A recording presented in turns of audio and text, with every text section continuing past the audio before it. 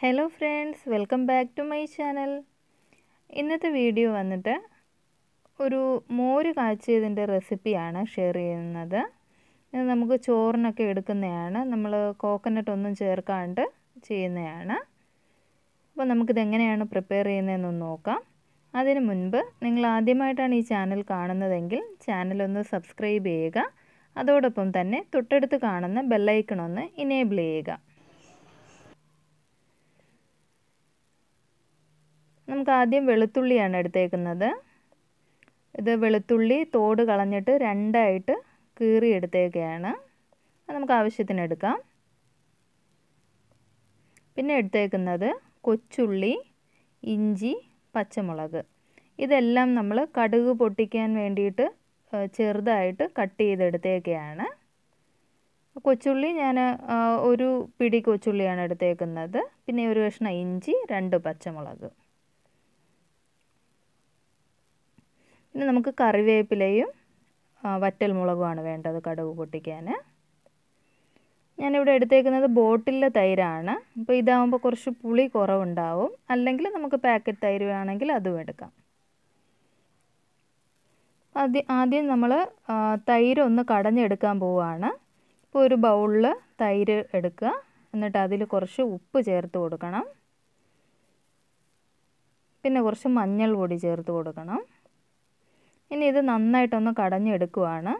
അപ്പോൾ ഇതിന് പകരം ഒരു സ്പൂൺ വെച്ചിട്ട് വേണമെങ്കിൽ നമുക്കതൊന്ന് കടഞ്ഞെടുക്കാം. അല്ലെങ്കിൽ മിക്സിയുടെ ജാറിൽ ഒന്ന് അടിച്ചെടുത്താലും മതിയാകും.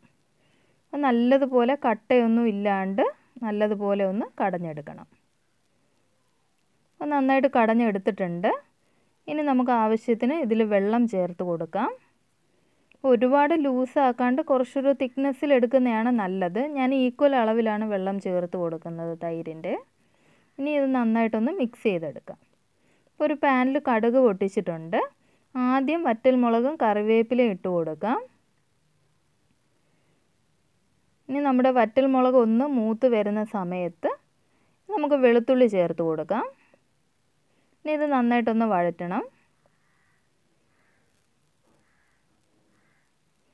വെളുത്തുള്ളി നന്നായിട്ട് വഴറ്റിയിട്ടുണ്ട്. ഒരു ബ്രൗൺ ഷെയ്ഡ് ആയിട്ടുണ്ട്.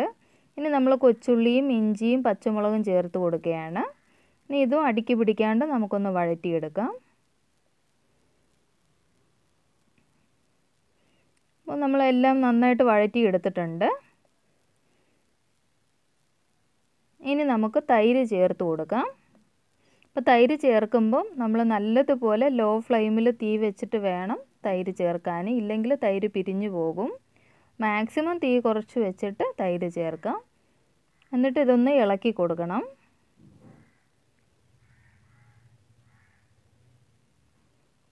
തൈര് ചേർത്ത് കഴിഞ്ഞാൽ ഒരു 1 മിനിറ്റിനകത്ത് തന്നെ നമുക്ക് ഫ്ലെയിം ഓഫ് ചെയ്യാം. പിന്നെ ആ പാനിൻ്റെ ചൂട് മാത്രം മതിയാകും. കാരണം ഒരുപാട് നമ്മൾ തീ ഇട്ട് കൊടുക്കുകയാണെങ്കിൽ തൈര് പിരിഞ്ഞു പോകും. ഫ്ലെയിം ഓഫ് ചെയ്യാം. അപ്പോൾ നമ്മുടെ മോര് കാച്ചിയത് റെഡി ആയിട്ടുണ്ട്. അപ്പോൾ നമുക്കിത് ചോറിനൊക്കെ നല്ലൊരു കോമ്പിനേഷനാണ്. വളരെ എളുപ്പമാണ് ഉണ്ടാക്കാൻ വേണ്ടിയിട്ട്. കുറച്ച് ഇൻഗ്രീഡിയൻസ് മതി. അപ്പോൾ ഇതെല്ലാവരും ഒന്ന് ട്രൈ ചെയ്ത് നോക്കണം. ചാനൽ സബ്സ്ക്രൈബ് ചെയ്യാത്തവർ സബ്സ്ക്രൈബ് ചെയ്യുക. അപ്പോൾ അടുത്ത റെസിപ്പിയായിട്ട് കാണാം. ബൈ.